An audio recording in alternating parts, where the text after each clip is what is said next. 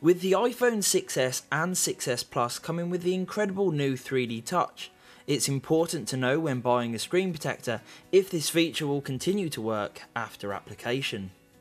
With most film-based screen protectors being so thin, they will cause absolutely no problem at all, allowing this feature to work flawlessly as it would without anything applied. The interesting area of concern is compatibility with the ever popular tempered glass screen protectors, however. Using the Elixir iPhone 6s tempered glass screen protector, we can see that this feature still works absolutely fine, with no additional pressure or variation on touch required. Having tested this feature with up to 0.4mm thick screen protectors, we can safely say that any tempered glass screen protector at this thickness or under will work absolutely fine with the iPhone 6s and 6s Plus's 3D touch feature.